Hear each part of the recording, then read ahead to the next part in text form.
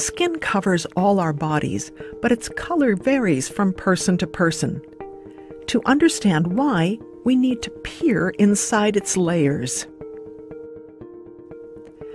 Skin cells and their allies, hair, sweat, and oil glands, form a first line of defense from the environment. Skin's three main layers are each a distinct community of cells with different jobs.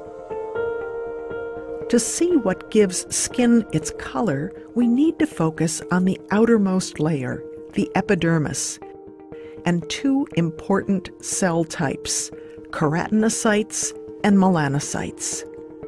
The keratinocytes are the cells that form the surface of the skin and are on the front line for taking insults from the environment. Deeper down in the epidermis, right at the base of the layer, we find the melanocytes. These star-shaped cells produce the important pigment melanin. Let's zoom inside a melanocyte to see how this works. Melanin is produced inside what look like spheres throughout the melanocyte. These are the melanosomes. Chemical reactions inside melanosomes turn the amino acid tyrosine into melanin. The proportion of two main forms of melanin produced, a reddish-yellow type versus a black-brown type, the total amount of melanin in each melanosome, and the number of melanosomes in the epidermis all vary from person to person and determine their skin color. Melanosomes are the melanin factories inside melanocytes.